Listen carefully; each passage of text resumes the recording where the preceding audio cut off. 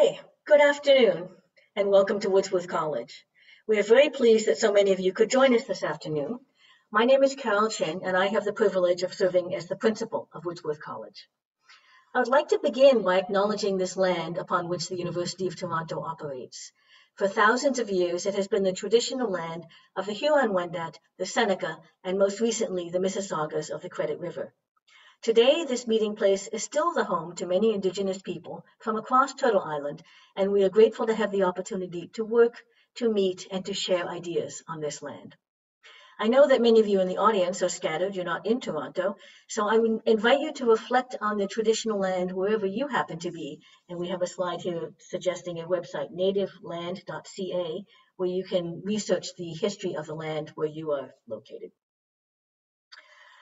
The Morley Gunderson Lecture is jointly sponsored by Woodsworth College, the Center for Industrial Relations and Human Resources, and the Department of Economics. Woodsworth College has had a long-standing relationship with the Center for Industrial Relations and Human Resources. In the mid-1970s, Woodsworth established a certificate in personnel and industrial relations, and in 1986, an undergraduate degree program in labor management relations, later renamed employment relations. Throughout this time, a close relationship was established with the center, as many of the courses in both the undergraduate program and the certificate program in human resource management were taught by center faculty. The center also has long-standing ties with economics. From 1991 to 1998, the principal of Woodsworth was Noah Meltz, a former director of the center, but also a professor of labor economics. Given the interconnections between these three units, Woodsworth, the Center, and the Department of Economics decided in 2015 to establish an annual lecture on labor economics and industrial relations and human resources. It was named for Professor Morley Gunderson to honor his contributions to Canadian labor economics and industrial relations over the past 5 decades. There's Morley Gunderson. So I would now like to introduce Professor Dion Poehler, Acting Director of the Center for Industrial Relations and Human Resources, who will make some announcements and then introduce our speaker, Dion. Thank you, Carol. And good afternoon, everyone, or morning or evening, wherever in the world you are. I'd like to welcome you to the first ever virtual presentation of the annual Morley Gunderson Lecture and what is likely to be a record turnout for this event. While we'll all miss seeing each other in person this year, the one major advantage of the virtual format is that we're able to include more people than we could normally fit into Kruger Hall in Woodsworth College. Every year at this lecture, we present the Morley Gunderson Prize that recognizes and honors current students or graduates of the center who combine outstanding professional achievement with significant service to the center. We put out a call for nominations each year, which we receive from alumni, students, staff, and faculty. And I would like to thank Frank Reed and Rafael Gomez for serving with me on the award selection committee this year. There was unanimous support on the committee to award the 2020 Morley Gunderson Prize to Lorraine Sixto. Lorraine graduated from the MIR program in 2004.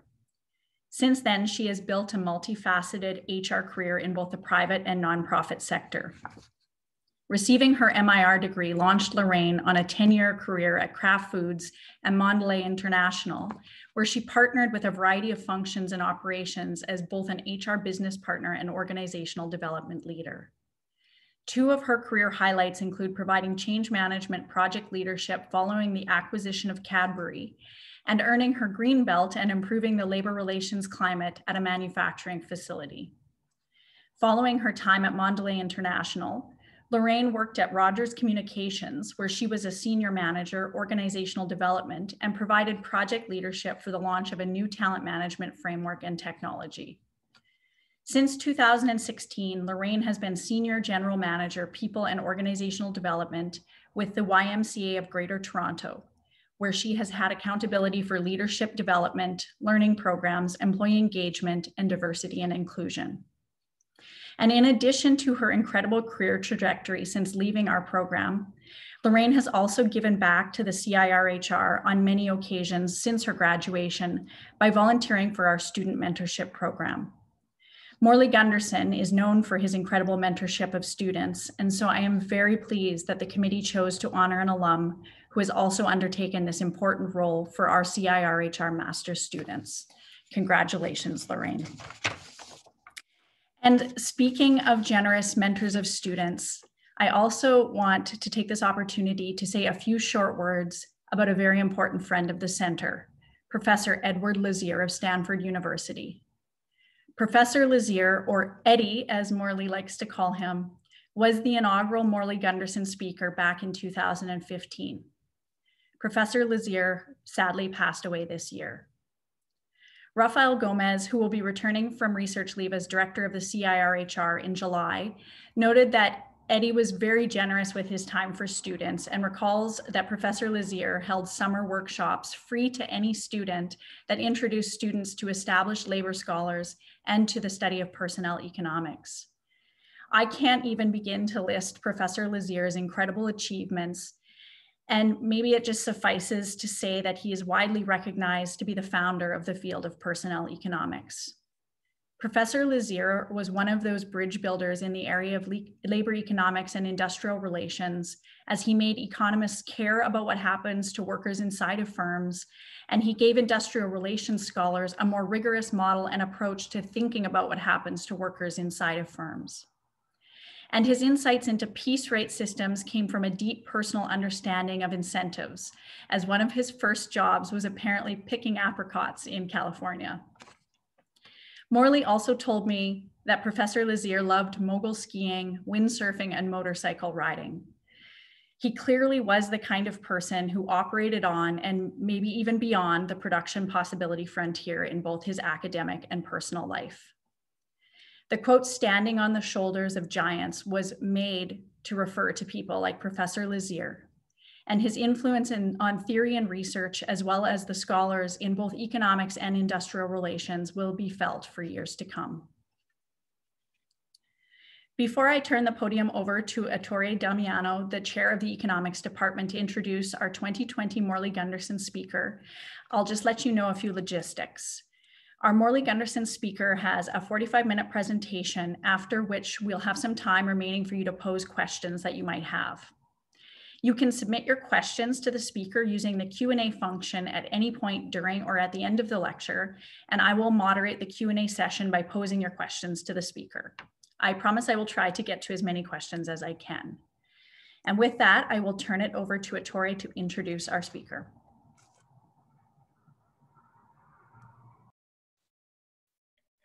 Thank you, Diane.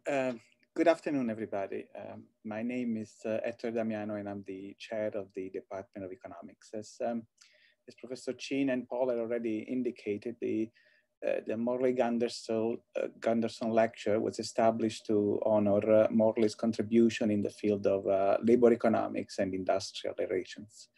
It is also an opportunity to bring together faculty and students at the Center for Industrial Relations and Human Resources, at the Department of Economics, and at Woodsworth College. These separate units have long been interconnected because an in-depth understanding of labor market demands and understanding of unions and their role in the are critical to understanding the role of unions in the determination of wage and employment. Now, we are virtually together today to celebrate one more time that connection between the three units. And I'm particularly delighted to introduce today's speakers for the Morley Gunderson lecture, which is my colleague, Michael Baker. Michael is a professor in the Department of Economics and the Canada Research Chair in Economics, Child Development, and Public Policy here at the University of Toronto. He's also a research associate with the National Bureau of Economic Research in Cambridge and a fellow of the Center for the Study of Poverty and Inequality at Stanford University. Michael is an alum of the University of Toronto, where he received a Bachelor in Commerce degree in 1982, and also an alum of the University of Michigan, where he received a PhD in economics in 1990. He has been with the Department of Economics since graduated from Michigan, and he's been an excellent and very prolific scholar. with I counted on the CV, over 50 publications and generating, according to Google Scholar, many thousands of citations. And after 30 years at UT, Michael continues to have a very active research program focusing today on how parents' economic decisions affect the developmental trajectories of young children. Michael is here today to talk to us about universal childcare strategies. And he's a leading scholar in economics literature on this topic, having written many papers on childcare programs and children well-being, including a seminal article in the Journal of Political Economy, co-authored with Jonathan Gruber and Kevin Milligan, that has generated over 1,000 citations.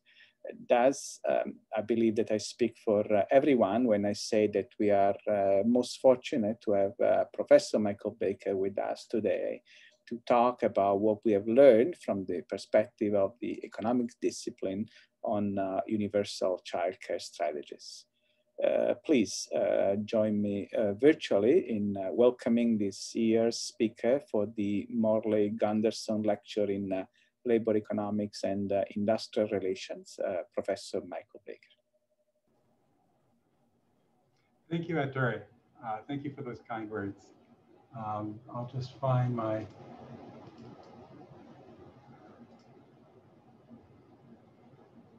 There we go. I hope everyone can see it correctly. Anyway, it's a pleasure to be here today to make this presentation, and also an honor. I count Morley as a good friend and a good colleague. One of the things I've always liked about Morley or appreciated about him is he doesn't take himself too seriously, and he doesn't take his academic reputation necessarily too seriously, which makes him very accessible. People have talked about his mentorship to students. It's also his mentorship to junior faculty. I think that's been very admirable in his career, and something as we grow older, something to emulate. Also, before I begin, I wanted to thank Jenna Zhu, who helped me immensely preparing this talk. You'll only see a few graphs, but behind that, there are hundreds of graphs which Jenna was producing up to last night. And really, I owe her a debt of gratitude for all the work she did helping me prepare this talk. Okay, so here's the title I wanted to use, which was rejected for good reason, because it doesn't really make a good poster, but it does describe exactly what I want to do, which is to try to explain or tell you about what economic research on certain aspects of a universal childcare program can say to current enthusiasm and discussion of a universal childcare agenda. But in attempting to answer that question, I think there's a couple of other questions I need to answer first. The first of which is, why do we care about the evidence, or why do we base policy on evidence? I've taught for about the last decade in the School of Public Policy here to our MPP students. And while I did teach them that basing policy on evidence was very important, I also realized they knew, and I knew, that that wasn't always the case. I mean, most obviously, advocacy often plays a role, and often political calculation plays a role. So while policy may be informed by evidence, it isn't necessarily designed reflecting the lessons of evidence. So why does the evidence matter? Well, we can hope. Certainly in a world that's run by me, policy might be run by evidence, but there's also great reasons why the world isn't run by me. But I also think that evidence is useful because even if it's not used in the design of policy, it's important to us understanding what the effects of policy are in the evaluative function. The second question this sort of talk raises is why listen to economists? And that might be something that a lot of you ask all the time. The reason I pose that question here is because I want to recognize that economists are not the only people working on this problem, as most of you probably know. In fact, if the title of this presentation was The View from Fill in Your Favorite Discipline, you would get probably a different presentation, which might come to different conclusions. When I started working in this area, one of the things that I was often asked when I met someone from a different discipline was, why do economists work on this? Well, we work on it because we're interested in human capital and how people form human capital. And we're also interested in the determinants of people's adult outcomes and how they're related to childhood experience. So I just wanted to recognize that, or recognize at this point that I am going to be presenting a view from economics, and that's not the only view or the only evidence that you might bring to this policy debate. Why now? Well, it's certainly true that discussion about a national childcare agenda, the volume has been turned up in recent months, primarily because of the pandemic. And the pandemic has certainly affected everybody in terms of the labor market. So what I've graphed here is just the employment rates of two groups within the Canadian labor market. These are Canadians aged 25 to 44. And what I've chosen is Canadians in this age group who have a youngest child who's under 6 years of age. And as you can clearly see, and these are the months leading up to the pandemic, and then the red line is meant to indicate sort of the onset. Both these groups suffered a quite severe decline in employment as a result of the first wave of the pandemic, which has subsequently recovered. But I don't actually think that that's necessarily the reason this policy issue has arisen, the fact that employment rates have dropped, because the drops, to tell you the truth, in the employment rates for this group are not that different for the declines in employment rates for other groups within the Canadian population who don't have children. Probably the more interesting question is whether a national universal childcare program could have buffered the effects of this recession. Because what's true about this, say, 80% of males who remained employed during the first wave, or 65% of females who remained employed during the first wave, is unlike other Canadians, they were at home working with a young child, which if you've had a young child, you know would be different from working at home in any other sort of situation.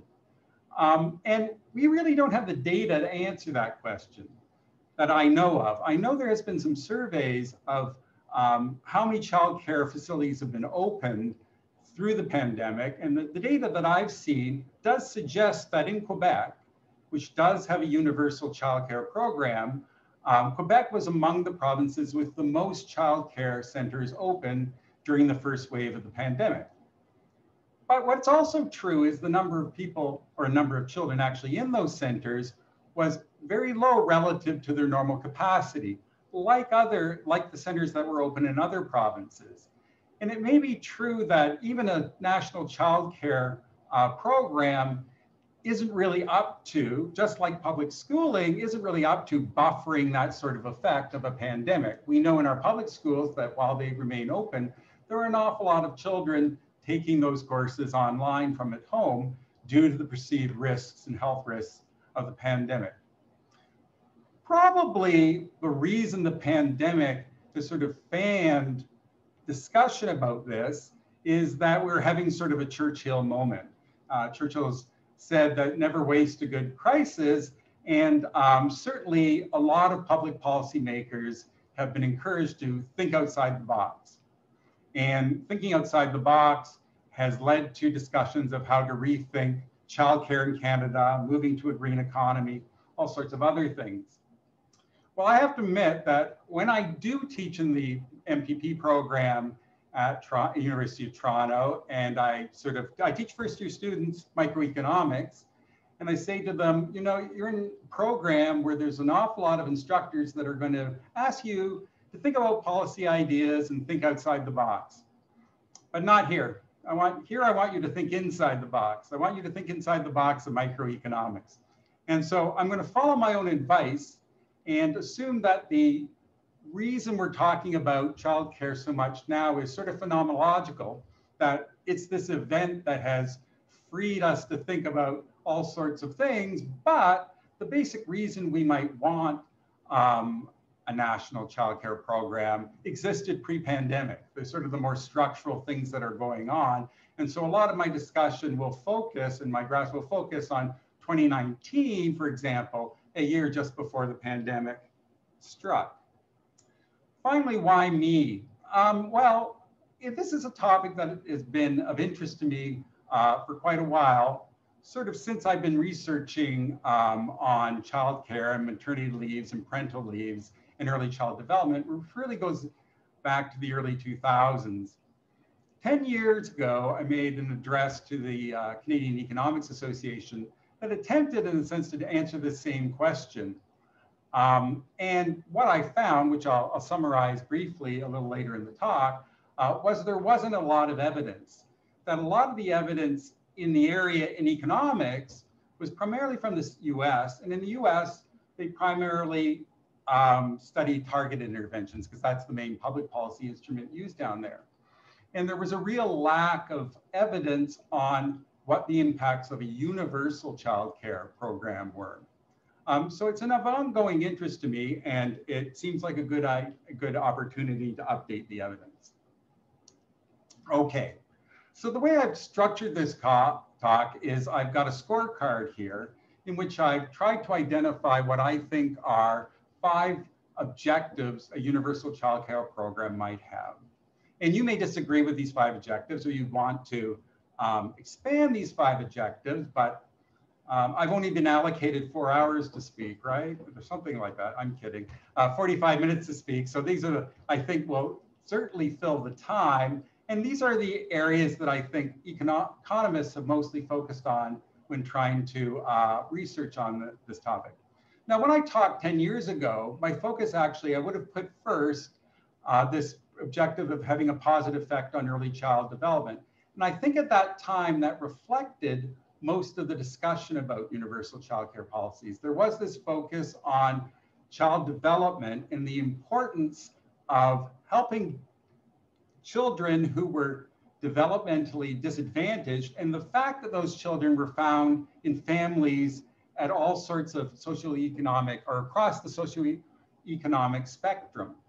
However, interestingly, a lot of the discussion about a universal childcare program today focuses on female labor supply, that the Canadian economy can't realize its potential when there is a gap essentially in employment between males and females. And so I'm going to focus a lot of the talk on that first objective, partly because there's a lot of evidence there to talk about, but partly because that's how the conversation about this public policy proposal, as I perceive it, has shifted over the last 10 years. So I'll talk a bit about female labor supply, early child development, family work and life balance, fertility, and finally, whether universal child care programs are an effective instrument to reduce inequality. Okay, so I'll start with mother's labor supply. Anyone who's worked in this area on any of these topics knows that one of the biggest obstacles is there's usually not enough data or any data to actually investigate these topics. But mother's labor supply isn't that case. And so I sort of argue this might be the easiest to figure out. We have lots of data that measures labor market outcomes. And so we can take that data to instances, and I'll explain why this is important, where programs are either being introduced or expanded, and we can try to figure out what the effect of these programs are on females' decisions to work. And so to provide some context within Canada about why people view universal childcare programs as potentially an important way of unlocking the potential of female labor supply, what I've got in this table are employment rates. So that's just the proportion of the population that's employed within the age group 25 to 64. And I've chosen that because 25 is sort of after people's investments in university or any post-secondary education have ended. And I've chosen 64 because that's sort of the modal or the target retirement date. Well, some people target earlier, but it's sort of a modal date in the Canadian retirement system. And what I've done is presented here the employment rates stratifying the populations by the age of their youngest child. Okay, so we can see across this entire group, there's approximately an 8 percentage point difference between males and females employment rates. And I think that's what people are talking about, that if we could bring that female employment rate up approaching 80%, we'd have all this additional input into the economy. When we break down that difference across the age of the youngest child, we get the sort of see the argument of why a universal childcare program might be the answer. The difference in employment rates between males and females is largest right here, right?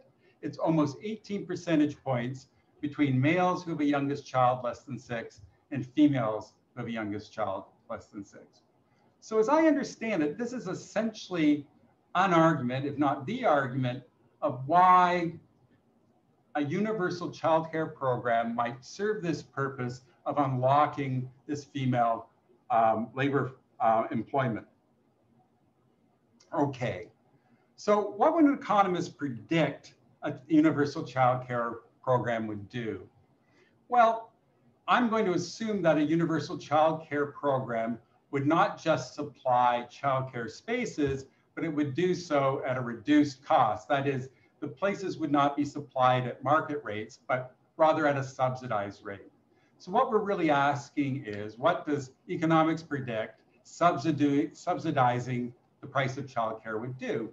And it sort of depends on how you view childcare, which it in turn depends on how it's offered. Childcare may be offered as a block. That is, if you want childcare, you have to sign on for full days, full weeks, that sort of program. And in that case, we typically view childcare as a fixed cost of work. That if you're going to work, you have to take on this obligation to a childcare provider for full day, full week care. If, on the other hand, we can view childcare as being purchased a la carte, let's say, that we could produce it hourly, purchase this hourly, then what we're really talking about is childcare costs being like an effective tax on our wage. For each hour of work that we work in the labor market, our wage is lowered by the cost of the childcare we need to purchase during that hour of work. So what happens when we try to subsidize those costs? Well, economists make a distinction between effects on what they call the extensive margin and the intensive margin. But all I mean by that is its effects on labor market participation or the decision to work, and its effects on how many hours you work conditional on working. So I can give you the bottom lines on both. The indented points here are just for everybody who has been taken a course that's used one of the 7 editions of Morley's textbook on labor economics to sort of explain the economics behind it. So what about the extensive margin? Well, if we reduce the fixed costs of work, what that's going to do, all else equal, is reduce people's reservation wages. Reservation wages are just sort of like the lowest wage that you would accept to start working. And if we lower that reservation wage, we expect people to be more likely to enter the labor market or more likely to enter employment.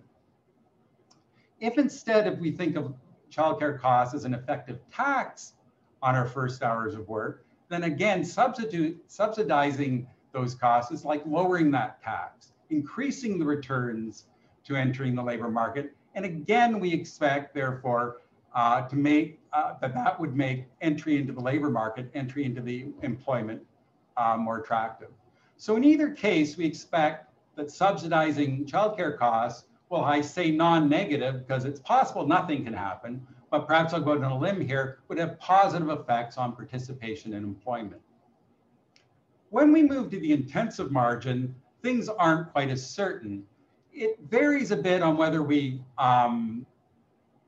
view childcare costs as a fixed cost or as a tax, but sort of the bottom line is it can go either way. Hours can increase or hours can decrease. And so we might say that this is just an empirical question of what ultimately happens. So anyway, I think the prediction that most economists take to the data when they try to analyze this universal childcare programs is this first one, okay? That they expect to see an increase in participation or employment when they see an introduction of subsidy or perhaps an expansion of subsidized places. So what does the evidence tell us? Well, first let me say something about how we might go about measuring this. What we really want to do is use variation in childcare subsidies that are uncorrelated or unrelated to people's preferences for work or anything else really about them. What economists would say, we'd like the variation to be exogenous.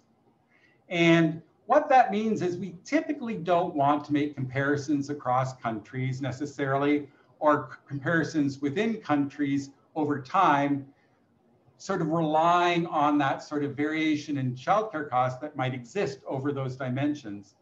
What we prefer to do is to look at maybe the introduction of a program, or perhaps the expansion of the program, and use that variation in costs to identify the impact on females' labor supply. So that's the sort of study I'm going to focus on in sort of presenting the evidence. And what I can tell you is the evidence from that sort of study is mixed. And so this is a dense slide, I realize, but luckily the studies sort of congregate into two groups. In the first, there are studies. Now, most of these are from European countries, obviously, but that's where an awful lot of universal childcare programs are. In some of these studies, what the authors find when they look at either the expansion of subsidized spaces or the changes in the subsidy rates is there's small to no impact on females' labor supply.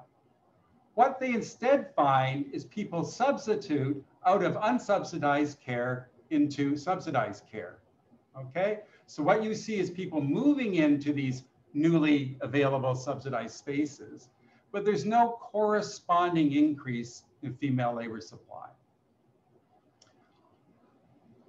However, there's another group of studies from different countries and different times which do find larger effects. These again use the same sort of changes, expansion of subsidized spaces or changes in subsidies, but in these cases, they'll find that the movement into subsidized spaces is accompanied with an increase in labor supply. What about Canada? Well, interestingly, when you read a review of the literature in economics, people always point to Canada as an example of a place where a universal childcare program led to an increase of female labor supply. And of course, I'm talking about the introduction of the universal childcare program in Quebec.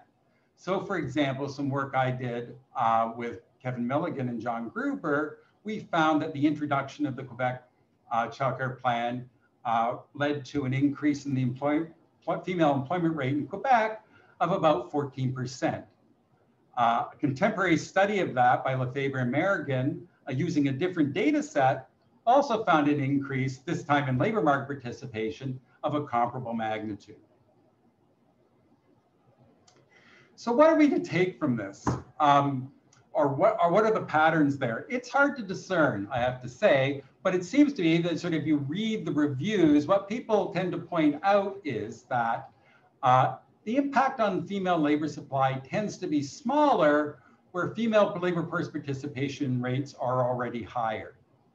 And where labor force participation rates are already higher, what we tend to see is a substitution of unsubsidized care into subsidized care, but we don't see the corresponding increase in labor supply. I can also say that sort of surveying those surveys, there also is like, why would that be true? Why don't the residual non-participants enter the labor market? There's growing suspicion that has something to do with unobserved preferences, either regarding gender roles, which of course vary by country, and also about who should be caring for children.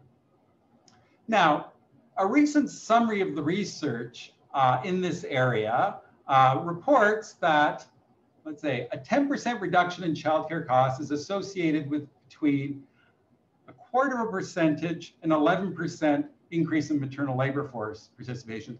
That's a huge range. So if in making this prediction, I'd rather be predicting interest rates, which I know nothing about. Okay, this gives me very little basis to be precise. But let me give you some Canadian context that perhaps helps us think about this problem. So here's another graph. Again, I'm graphing the employment rate of now Canadian females between the ages of 25 and 54, stratified by what the age of their youngest child is. And what we can see is employment rates in Canada are fairly high, okay? For childless females in this category, and for females with children between the ages of 6 and 17, the rates are over 80% by 2019. And interestingly, there's no difference, right? There's effectively no difference. The effect of having, or the association of having a youngest child between the age of 16 and 17 is nothing compared to having no child at all. The employment rate of females with children 6 years or 5 years and younger is lower by about 10 percentage points, but probably in the greater scheme of things, it's relatively high compared to some other countries. If we take an internationalist perspective, okay, it also tells us that employment rates of females are relatively high. So what I've graphed here, and this is data from the OECD and from StatsCan, is the different measures of labor supply for females aged 25 to 54. So, sorry. So I can't, in this data source, sort of identify females with children. And so that's why I've chosen that age interval. It seemed the best age interval to sort of capture the females we want to talk about.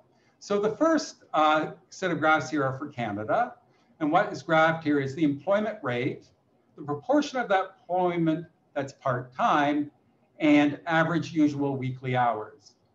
And if you sort of look across countries, okay, you'll see that Canada's employment rate is relatively high. It's comparable to the employment rates in some of the Scandinavian countries that have universal childcare programs.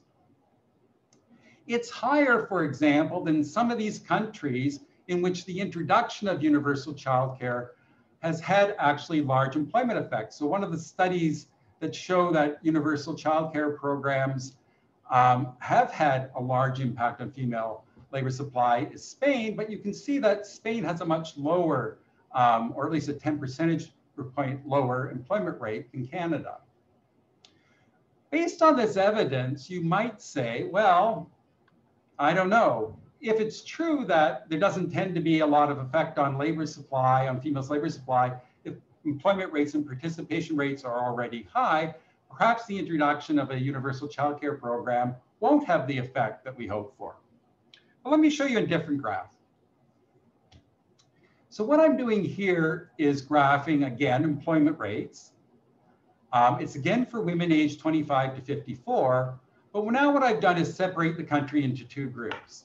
So two of the lines are for Quebec, and two of the lines are for what we call the rest of Canada. We do sort of Quebec, rest of Canada analysis. The red lines are for females that have a youngest child who's 5 years old or younger. And the green lines are for childless females. Let's look at the red lines first. What we can see over the period starting in 2001 and ending in 2019 is initially the employment rates of females in Quebec and the rest of Canada are very similar at around 65 to 67%. But over the period, a huge gap opens up until by the end of the period, they're different by almost 10 percentage points. Perhaps not coincidentally, in 2000, the Quebec childcare program sort of came to fruition. It's in the year 2000 that children starting at birth were eligible for entry into that program. So it would appear to, this graph would appear to suggest that with the sort of fruition of that program and its development over time, the employment rate of women with young children in Quebec grew relative to the employment rate of their counterparts in the rest of Canada as a result of that program. But of course, that's the sort of inference that 3 slides ago I was telling you you shouldn't do, right? We shouldn't just make these sorts of comparisons across jurisdictions. And one of the reasons we shouldn't do that is because we could worry that there was something else going on in the Quebec labor market over this period that led employment rates of females to increase. And that's why I've also put in the lines here for childless females. And they do give us some reason for concern. You can see that at the beginning of the period, the employment rate of childless females in Quebec was about 3 percentage points lower than their counterparts in the rest of Canada. But by the end of the period, they were about 3 percentage points higher. So if we could argue that we could use childless females as sort of a control group, then we might argue that, well, if we introduced a universal childcare program in the rest of Canada, we'd have to attenuate our prediction of what would happen to account for this sort of general increase in the labor or the employment of females in Quebec as represented by these childless females. So I'm not saying that that's the econometrics you want to set up, but it does sort of give you the parameters of the problem in trying to make a prediction of what's going to happen in the rest of Canada based on what's happened in Quebec. The other thing we have to think about is, will the females who aren't currently working in the rest of Canada react to a change in the price of childcare in the same way that females in Quebec did when the universal program was introduced there? And that's really a question sort of about, for the economists out there, what their indifference curves look like. And so that's hard to tell, right? We don't know how many females, and there's no data that's necessarily going to tell us how many females are just on the margin of entering the labor market and that a subsidy to childcare will bring them in. We can ask them, okay? And that's one of the things an answer you can sort of ask them in data from the General Social Survey. So the General Social Survey is, again, a survey of the Canadian population. And one of the questions periodically that's asked is, if you're not using childcare, why aren't you? Okay, and so this is a pie graph that shows you the answers in the rest of Canada for mothers with children 5 years of age or younger, why they aren't using childcare. Now, a certain proportion of them aren't using childcare because they're on maternity leave. And presumably, when a maternity leave or paternity leave or parental leave ends, they very well could be consumers of childcare. If we look at this other group, however, what we see is the majority of them, okay, either say that they prefer to be at home with their kid or they don't need childcare. Now, what it means when they say they don't need childcare, I actually don't know. It may be that they prefer that their child, in response to this question, prefers that their child is with a relative. And I'm too much of an economist to say that I believe most people have their price. So if the price of childcare was lowered sufficiently, some of these people might change their mind, okay? But the proportion that actually say, I'm not there because the cost of childcare is too high is a relatively small proportion of this group of females we don't see in the labor market. How about the movement out of unsubsidized care into subsidized care? Well, of course, it's going to react to the change in price, but the General Social Survey also tells us about people's preferences for childcare. And what it tells us is that almost 3/4 of people report that their childcare is their preferred childcare. Only about 1/4 say they prefer to have their child in a different type of a different type of care.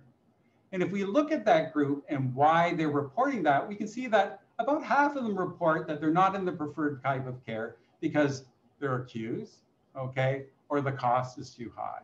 So those are certainly people we'd expect that might move into subsidized care if the provision of care was expanded, or the care was subsidized. Okay, so some final considerations. Suppose our only objective for a universal child care program was to expand female labor supply.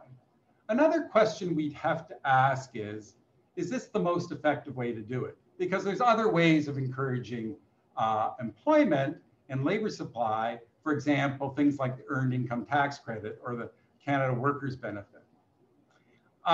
Again, that's a hard question to answer, but one thing that's useful to think about is what example does Quebec give us? So the Quebec Child Care Program has been in operation for 20 years. And we know that in Quebec, women who have children are between 6 and 12 percentage points more likely to work than their counterparts in the rest of Canada.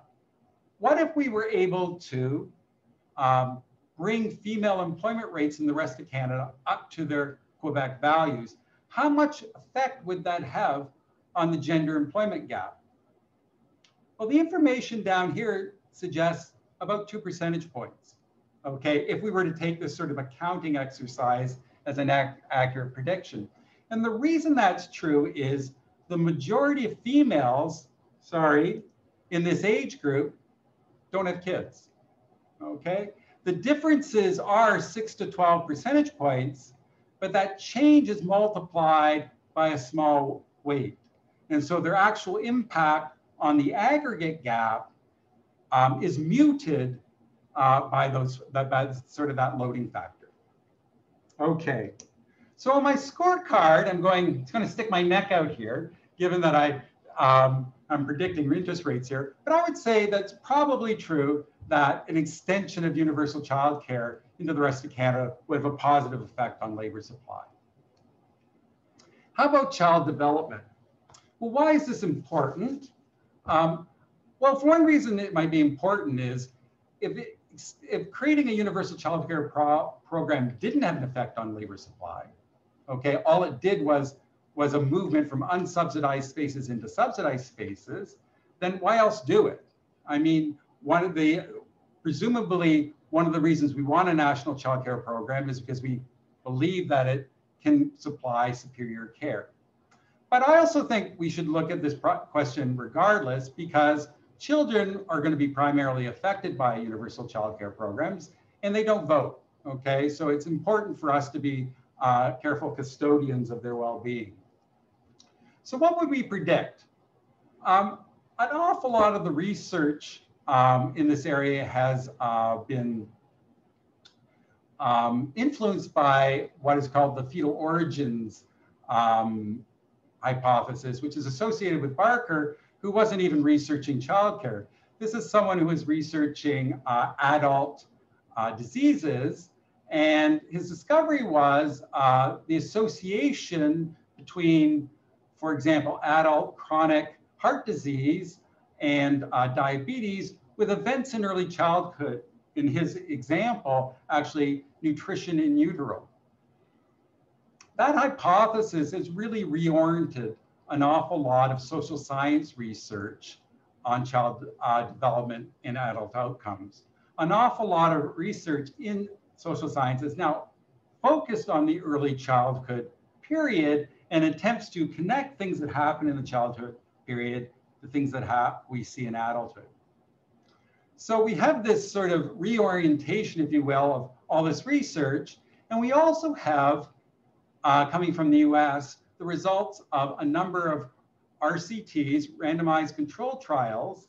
Probably the best known is this Perry preschool study, which have looked at the impact of high quality early childhood education interventions on the lives of disadvantaged children.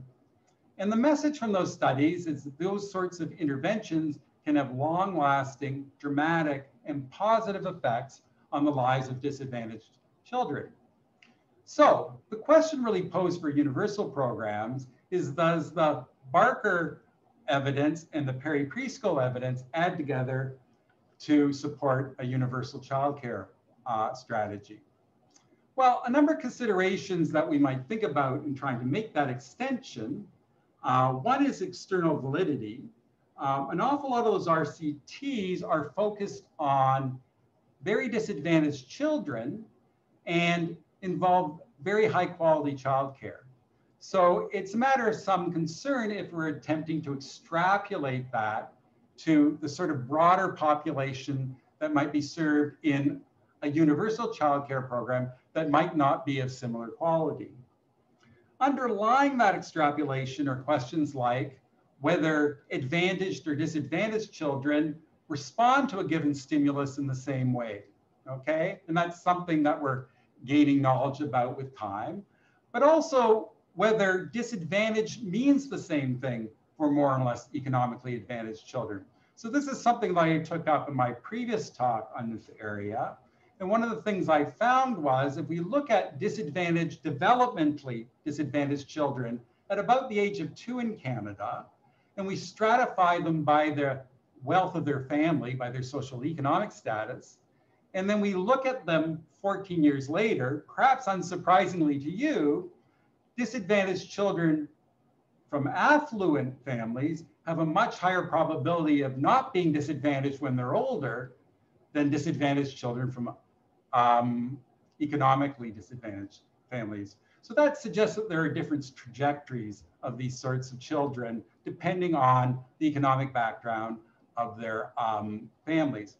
Finally, there's the issue of scale, okay? Can we scale up these RCTs to the size required by a universal childcare program? So what is the evidence in this area? Well, it's fairly uncontroversial to state that programs targeted at disadvantaged children have positive developmental effects. It's also pretty uncontroversial to state that universal programs deliver benefits to disadvantaged children. However, I haven't seen a lot of research on whether this is the effective way of doing it. That is, would it be more effective to deliver that sort of care and early education in a targeted fashion, or is there some additional advantage from placing it within a universal childcare program? However, whether universal programs deliver benefits to more advantaged children is an open question. And we also might want to ask the question of whether we actually want them to deliver benefits to more advantaged children, but I'll leave that for a couple of slides. So when I surveyed the literature 10 years ago, we really didn't know a lot. I surveyed studies from Canada, Denmark, and Norway, and my conclusion was that in these programs, there was either no effect or negative effects on children's development at the mean, but some positive effects for low-income children. I'm fortunate for this talk that David Blau, who is a longtime contributor to research on childcare and early child development and economics, has recently completed an update of my study, surveying the evidence that has come out in this, the interval of 10 years. And his conclusion, based on surveying that additional evidence, which is primarily from Europe, I'll just pick it up here, is that the case for public investment in high quality universal preschool programs for the purpose of improving child outcomes is not very compelling on either social efficiency grounds or equity grounds. The problem being that these programs do deliver advantages or benefits to disadvantaged children, but the impacts on children from more advantaged backgrounds are usually smaller and in some cases non-existent or harmful. So since I've written one of these papers, I'd be neglect if I didn't try to answer this question. Negative effects, why is that? So as you see, there are now a number of studies that have found this outcome, mostly for Canada, but also studies from Norway and for Italy. What are the possible explanations of universal childcare having a negative effect on children from more affluent families? Well, what people are currently focusing on is the alternative care they might otherwise experience, and that if we develop universal programs to improve the environments of children from economically disadvantaged families, they may not represent an effective gain for children from more economically advantaged children. from more economically advantaged families that should read. So this most recent study from Italy focuses particularly on one-on-one adult-child interactions, which they argue are important for development, and that one-on-one adult-child interactions actually might be lower for children from more affluent families when they move into public childcare. So on our scorecard under early child development, I would score a positive effect on early child development, yes for disadvantaged children, no for advantaged children. How about family work-life balance? Well, there's a mechanical effect here that literally if a child is in care, of course, there are going to be fewer hours that the mother or both parents are going to spend caring for the child because the caregiver is supplying that care. But I think the more interesting question in this for this objective is whether childcare programs change the focus of parents' decisions, and in particular, the decisions mothers make about employment and about their careers. So let me explain that. One of the most interesting areas of research in this topic in economics currently is on the effects of having a first birth on female socioeconomic trajectories. So there's now a number of studies, primarily from Scandinavian countries, where the data exists to do this, that have identified what happens after a first birth in the labor market as being pivotal to a female's subsequent earnings and progression in their career. And this happens as a result of, in part, firm transitions that are made after the first birth. Females transition to other firms, which tend to be lower paying and offer more attenuated career trajectories. Now, why do they do that? Well, the speculation is that these transitions are in response for needed employment flexibility, that they're moving to firms that are in a sense more family friendly, but at a trade-off of paying lower wages and offering sort of more compressed career trajectories. But that hypothesis is yet to be tested, I think, explicitly in the literature. So it's an open question whether family policies can reorient these decisions and lead females to make career decisions and work decisions which are, in a sense, untied from this pivotal moment of first birth. There has been one attempt to do this, a very ambitious paper just recently out by Clevin and co-authors that looked at a series of policies in Austria. But they found no evidence that either a series of, the policies in Austria covered 40 years, including both parental leave and public childcare. They had little effect on females' decisions over this sort of pivotal moment of the first birth. So I would basically say the evidence there is unknown. How about fertility? Well, what do we expect? A subsidized childcare program, I mean, economists think of this probably not like anyone else. We think about the cost of having kids and we think about the quality of children, which I'm not gonna pretend everybody thinks about it that way. But we can think of a subsidized childcare program as lowering the opportunity costs of having a child, and therefore it might promote fertility. But the program may also enhance females' career trajectories. And in that case, we might expect it to increase the opportunity costs of having further children.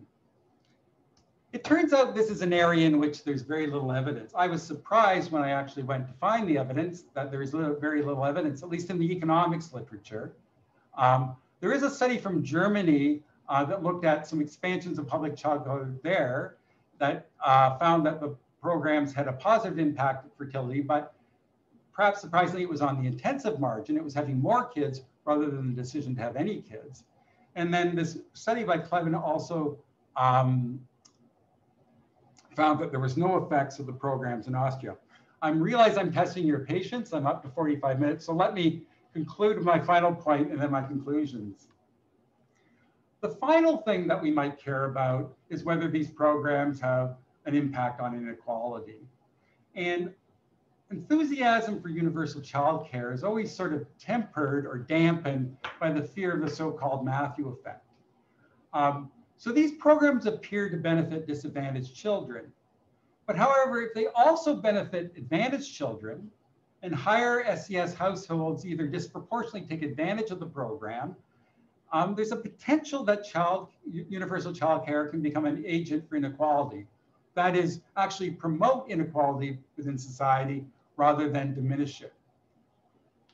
So when we think about this problem, on one hand, there is evidence that higher SES households disproportionately take advantage of universal programs. There's evidence from Canada that that's true, and there's evidence from Germany that that's true. There's also evidence from Norway that higher SES households capture higher quality centers within these systems. Now that partly is generated by stratification in residence by SES, but it's also sort of fanned by the actions of parents. So on one hand, we might expect those sort of factors to increase inequality or to promote this Matthew effect. But on the other hand, as I've already said, there's no clear evidence that universal childcare programs make advantaged children better off. So that dampens sort of the Matthew effect.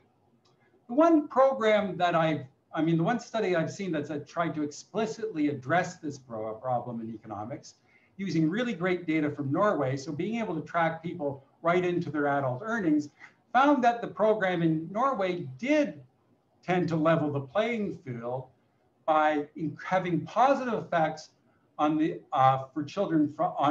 positive earning effects for children from low-income families and negative earning effects for children from higher income families. So for a reduction in inequality, I'll say maybe. So let me conclude. So how I'm going to conclude is I'm going to say, well, what if economists run the world? Now I know for some of you out there, that's your idea of a special place in hell. And for others out there, it might be a special place in heaven. But if you tried to inform this agenda strictly based on these objectives and the evidence on economics, what might you do? Well, I think in terms of labor supply, we can still expect a positive effect on labor supply, but I put an asterisk there because we don't really know that this is the most effective way of increasing female labor supply. And if this were our only objective, we'd have to think about that given the billions of dollars of public funds involved in the universal childcare program. Certainly, if our sole objective was to have a positive effect on early child development, we would target. A positive effect on work-life balance, really unknown at this point, and I would think in 10 years, given how active the research is in that area at the moment, that someone doing the same talk in 10 years would have more to say about that. A positive effect on infertility, we still don't know. And in terms of inequality, I think again, the advice would be to target. I mean, if we knew why universal programs sometimes had negative effects on children, more affluent children, and we knew how to offset effect, okay, then we could argue that universal programs could be an agent for reducing inequality because they would benefit children from lower income households and have no effect on children from higher income families. But it's sort of a hard sell as an inequality project to say that you're actually going to put in a program that you're going to decrease inequality by hurting some children. That would seem to be a hard argument to make. So the safer sort of bet in this case is to target. Okay, well, I thank you for your time. You've been more than patient. I've gone over. I apologize for that. Thank you, Michael. Maybe you can stop sharing your slides, and then I think we can turn to the Q&A now.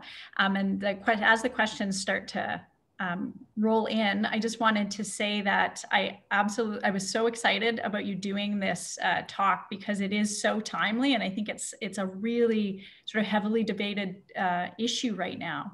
And just since there's not a lot of evidence on the fertility question with N of 1, I can say that universal childcare will have absolutely zero impact on my fertility. So just as an N of 1. So let's go to the questions as they come in. Thank you for this interesting presentation. Do you think the conversation moved to discussing mothers' labor force participation rather than child development because of your research showing poor outcomes for children in Quebec? No, I wouldn't presume that would be true. No, I mean, it is, I do find that interesting that that occurred. Certainly the original focus, as I understood it, the original focus on early child development was heavily influenced by some research by Doug Wilms based on the NLSCY. And that was research that showed for Canada that developmental disadvantage was not restricted to low-income families. He presented this evidence that you were not as likely to find developmentally disadvantaged children in affluent families, but you could find them, that it was a non-trivial proportion there. And that certainly was one of the bases for people calling for a universal approach to this. That if we didn't have a universal approach, we'd leave those disadvantaged children in more affluent families behind. But on the other hand, we have come some way, certainly when that study came out that I wrote, there wasn't an awful lot of other studies showing that programs could have negative effects. There's now a lot more studies. So if that was the reason, I would say it's probably those lot more studies rather than the study I wrote. Okay, next question is, does higher employment of mothers when they have young children lead to higher employment of these women when they age? Yeah, well, I mean, so there is a paper by Lefebvre and Merrigan and another co-author whose name escapes me at the moment, that tried to look at the longer run impacts of the Quebec program. And they argue that it does, right? They argue that the initial effects on female labor supply have persisted.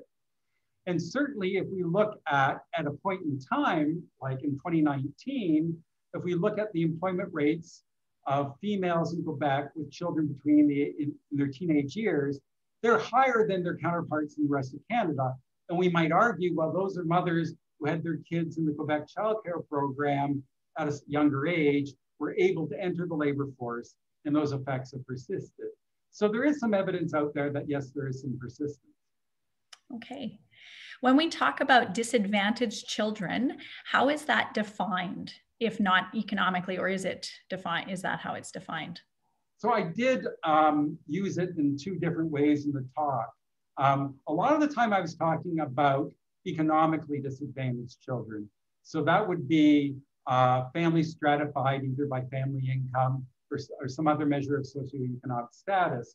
But in other times I did talk about developmentally disadvantaged children. And there what we would be using is some measure of child development, like a Peabody vocabulary test or a motor social development score, some sort of test that are given to children. And then we'd be identifying children perhaps one standard deviation from below the mean, or maybe in the bottom 10 percentiles, or maybe the bottom 25 percentiles, something like that. Okay. Do you think your arguments about negative effects on child development apply to kindergarten as well as childcare? And if not, why not? Do I think they do? It would be speculation. I haven't studied that, so I would be speculating. I'd be thinking outside the box. I'm not going to think outside the box. So no, I don't have direct evidence that they would. It's interesting. There have been a number of studies in the US that have looked at the expansion of kindergarten and its effects on mothers' labor supply. I can't off the top of my head tell you whether they've also looked at the impact of those expansions on child development, but that would seem to me a promising way of perhaps doing that. Okay. Great and fascinating presentation, Dr. Baker. Given your past work analyzing the Quebec Universal Childcare Program, what do you think of the federal government's recent announcement that they plan to base a national universal childcare program on the Quebec design in the next budget? And if you aren't a huge fan of that design, do you have preferences for a targeted design or simply improve subsidization of current childcare spots for lower income households? Well, you know, I'm not an advocate. And so saying I'm a fan or a not fan, I know all sorts of, as I tried to indicate at the beginning of the talk, policy gets made for all sorts of reasons. Policy may be informed by evidence, but being informed of something doesn't necessarily mean that that something directs what you do. I would say that the majority of evidence in economics would counsel targeting, especially if funds are scarce. That, you know, the most bang for the buck would be accomplished by targeting. But the government may have different objectives or other objectives in proposing a universal childcare program, and I can't really speak to those. Okay. What assumptions, oh, I think I just lost that question. What assumptions are made in estimates that universal childcare programs pay for themselves, be it in Quebec or the rest of Canada? Well, they're made, so I know the person I think most prominently associated with this argument in Canada is Pierre Fortin, who's done a number of calculations looking at the Quebec situation. I mean, what my understanding is most primarily driving those estimates are the big labor supply effects, which actually exist for the Quebec program, right? I did note that the Quebec program appears to have had big labor supply effects, and bringing people into the labor market generates tax revenue, and so which can in turn, you know, be applied against the monetary costs of the program. And I haven't reviewed in detail Professor Fortin's calculation, but my speculation is that's, you know, one of the major contributors is that the program needs to have this big labor supply effect. Okay, actually, and just I have my own question to follow up on that. You know, why is there such a focus on female labor supply? You know, what is the rationale that you think is behind that? Well, I mean, as I understand it, I mean, is that we have a significant, you know, half the population whose employment rate is significantly below the other half of the population. People don't work for a variety of reasons, obviously. And so expecting that 100% of people would work within the working ages interval is probably unrealistic. But to the extent that we can enable people to work as much as they want is, you know, sort of a good thing is sort of viewed. And male employment rates, as you saw, when they have a child at home who's 5 or under, is in excess of 90%. And so the actual question I think that people want to answer is, well, why isn't that also the same for females? Why is it as low as 72%? Okay. Does the result of Quebec's general childcare on female labor supply imply the impact of some child-related benefits sponsored by corporations on employees' labor supply?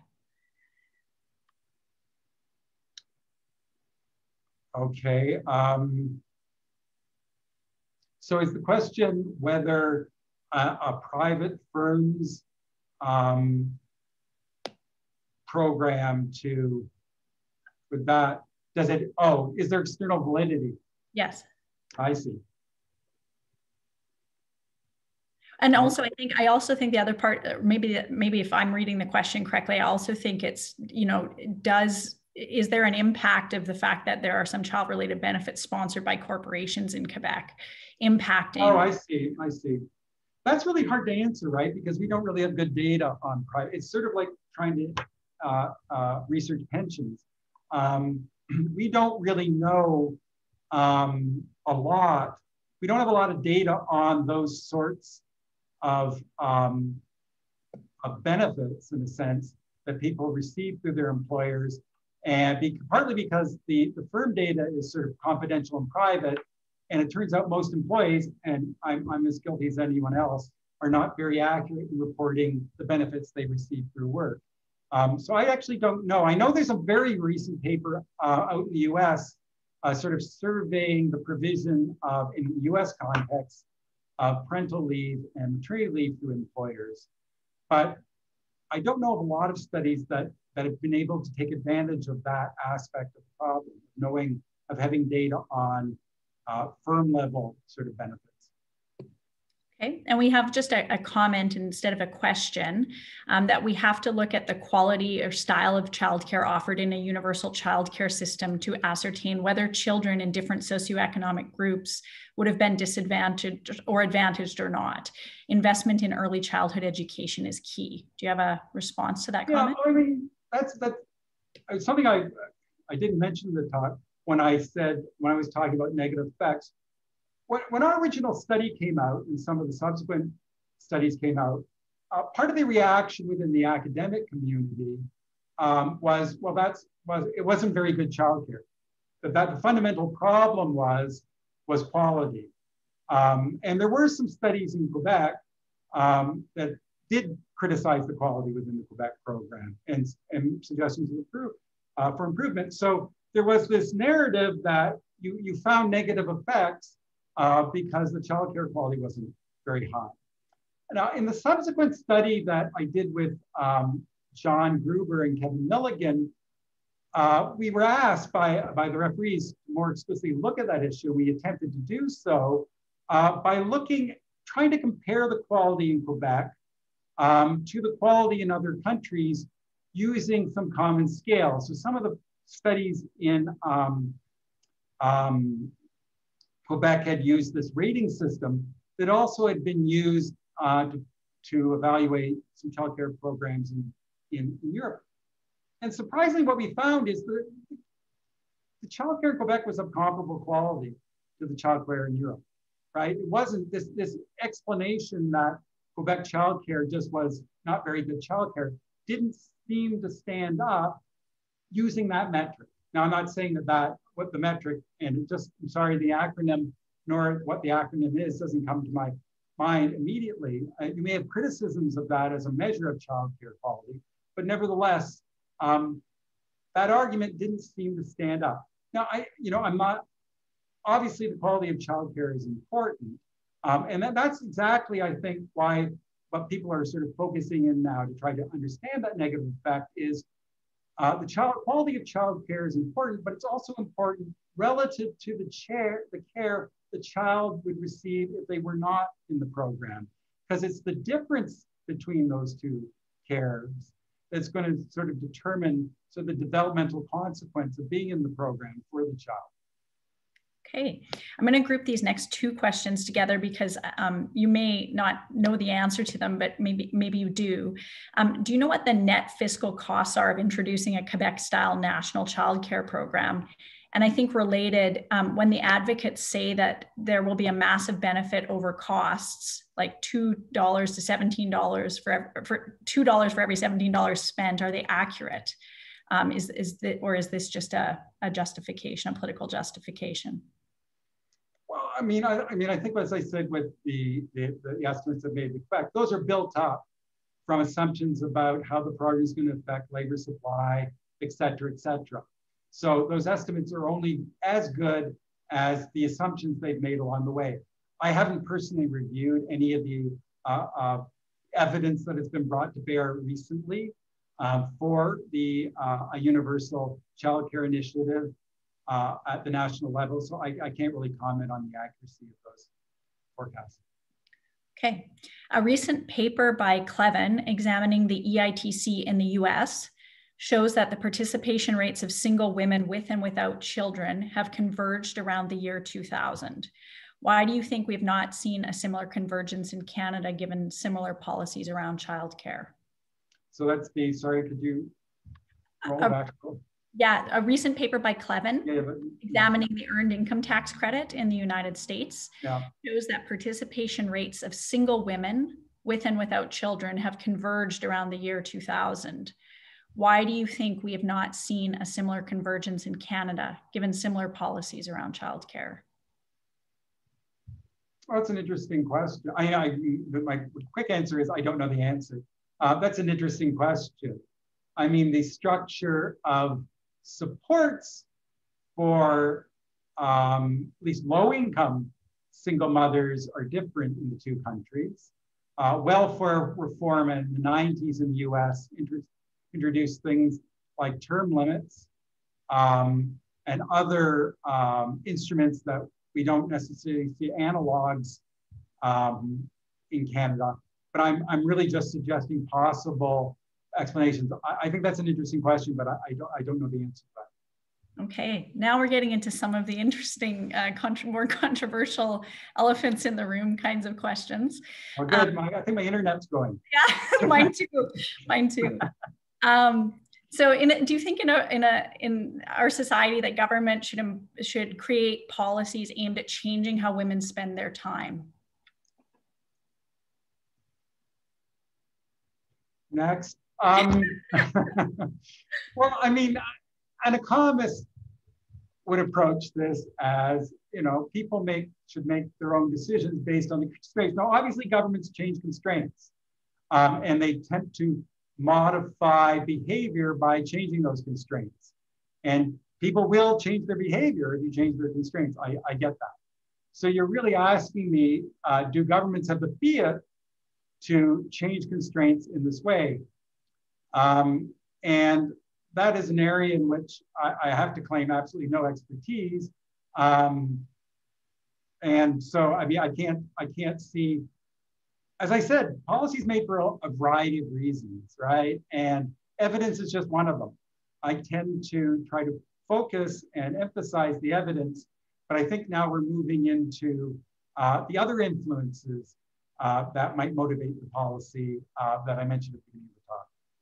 Okay, so I think I might just end with one final question, since you started at the beginning by saying, if economists ran the world, or if you were in charge of everything. So I'm going to actually ask you, if you were in charge of everything, is this a policy, universal childcare? Is it a policy that you would introduce, given what you know of the evidence right now?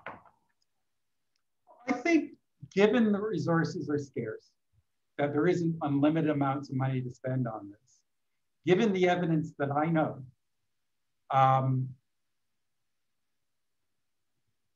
my intuition would be to target. I mean, as an appeal to authority, I appeal to Jim Heckman, right, who advocates tirelessly for targeted, high-quality interventions into for disadvantaged children. I mean, I think that is where the balance of evidence lies in economics. And so that would be personally what that would be, if I ran the world, what I would first pursue. Well, so I would vote for you, Michael. So if you ever decide to run, you sold me. So I think we'll end there. This was just such a great talk. It was. I love the rigor that you put into this in terms of reviewing all of the evidence and thinking about all the sides and thinking actually about it from a theoretical perspective to begin with. So thank you for taking the time, Michael.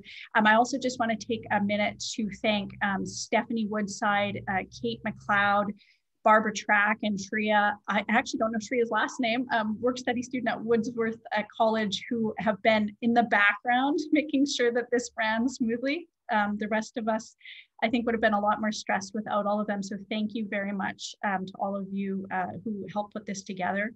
And again, thank you to Ettore and Carol for the great partnership between economics, Wordsworth College, and the center. It's really valuable. We're like a big extended family, and I really enjoy this lecture. I don't know if either of you want to say anything before we shut down. I just want to add my thanks to Michael, and we always, this fascinating. I'm not an economist, so I'm always fascinated by this this type of, as you say, vigorous argument. And I also, Wordsworth always values the relationship with the center and with economics once a year.